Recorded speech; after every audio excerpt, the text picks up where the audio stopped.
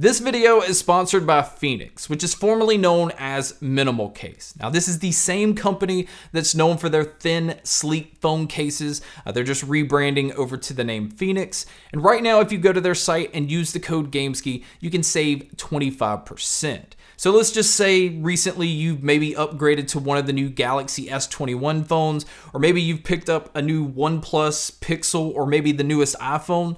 You can go to their site and pick up the Phoenix Thin Case, which is going to protect your phone against scratches and light drops while still leaving your phone feeling like it doesn't even have a case on it at all. Now, I've actually had these cases on my last several phones, and I love the minimalistic design that they have. I just like the fact that it doesn't add any bulk to the phone that I'm using, and so I highly recommend these cases. And again, I'd like to thank Phoenix for sponsoring today's video.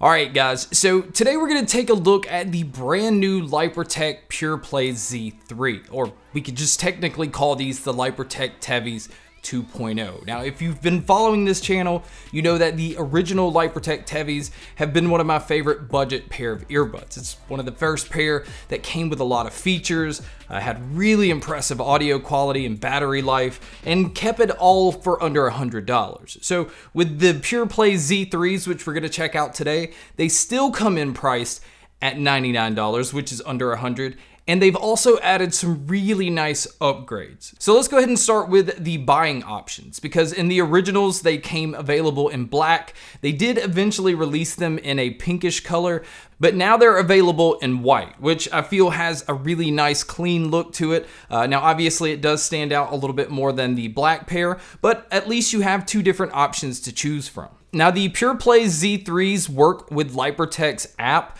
and although they do have some different pre-built EQ settings in these, I'm not a huge fan of those, but I do like the fact that they have a 7-band EQ that you can just go in and manually adjust yourself. So if you feel like you want a little bit more bass, you can do that, and it just gives you a little bit better control over the earbuds in general. Now, they've also added a new LDX mode. What that seems to be doing is adding a lot more space in the audio. It made everything feel a lot more open without giving it that reverb type effect. And I also feel like it brought the vocalist a little more forward no matter what genre I was listening to. Now, some other things that the app can do is you can locate your earbuds if you happen to misplace them. You can also go through and adjust some of the controls. So if you don't want the double tap feature to do one thing, you can switch it to do something else. And I do want to say that you do have control over everything out of the box. The only thing that you can't do is switch it into that LDX mode. You have to go in the app to do that. Now, as far as some of the technology itself, these do use Bluetooth 5.2, and they're also now using an upgraded chipset because they're now using the Qualcomm 3040 chip, which is one of those chips that's really good on conserving battery life and giving you a little bit better performance. So I had a much more stable connection with this pair. I didn't have any kind of dropout or connection issues. And then as far as using these with movies or videos or gaming, the only thing that I noticed lag with is just a slight lag when it came to gaming. So if you are looking for one of those pairs that you can use for all different types of media, this one definitely checks that box. Now, if you are somebody that's looking for a pair to use outdoors, this pair still comes in rated at IPX7, so it is waterproof, which just kind of gives you peace of mind if it starts to rain or if they get splashed on or if you sweat heavily. I mean, even if you drop them in water for just a little bit, they're still going to be okay.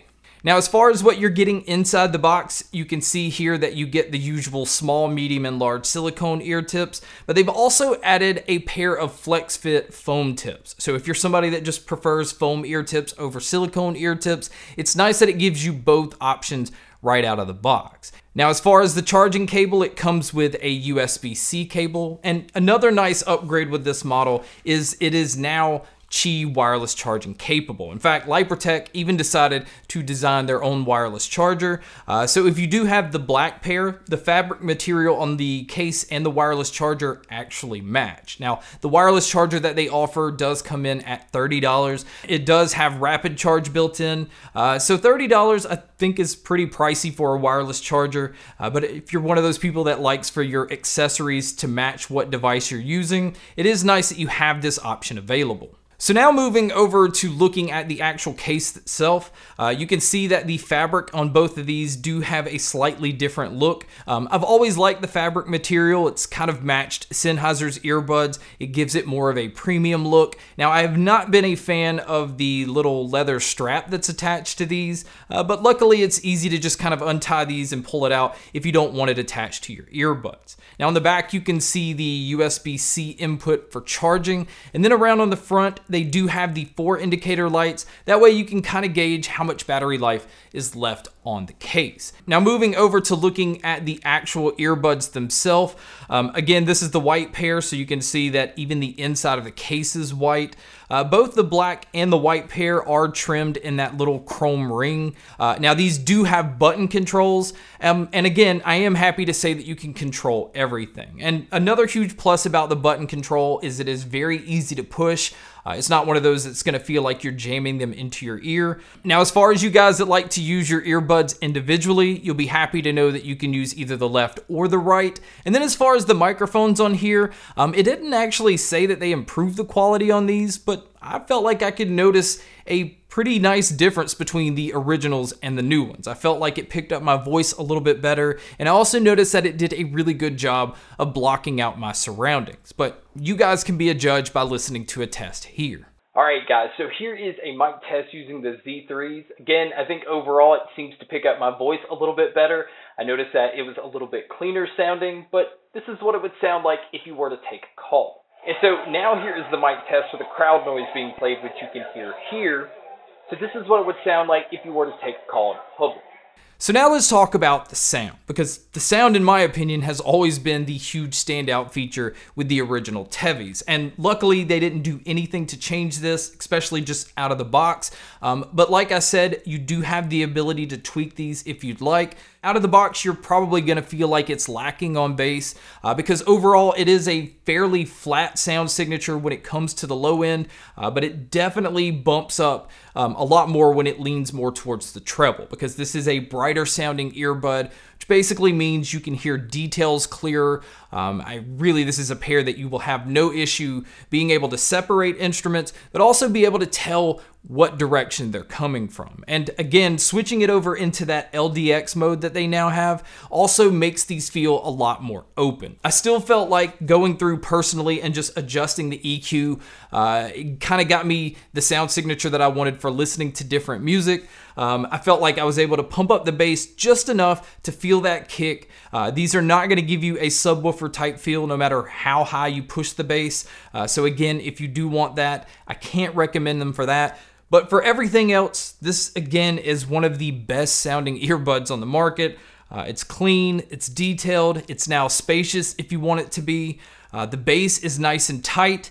It's not loose, it's not sloppy, it doesn't get muddy or congested. So Lypertek has just taken what was already working very good in the original TEVIs and just now gave you some more modern features and some improvements on being able to control your audio a little bit more. So it just added to the value of these. I do still wish that I could switch into LDX mode from the earbuds themselves, and I also wish that these responded to EQ adjustments a little bit better. It just felt like no matter how much bass I wanted to push out of these, it feels like it's limited, and I don't know if that's to keep these from distorting or just keep the bass from just ruining everything else. So overall, it's still fantastic. It's still a pair that I highly recommend. But that's my video on the brand new Lypertek PurePlay Z3s. Thank you so much for checking out this video. Thank you so much for checking out all the other videos. And as always, make sure to stay tuned for more.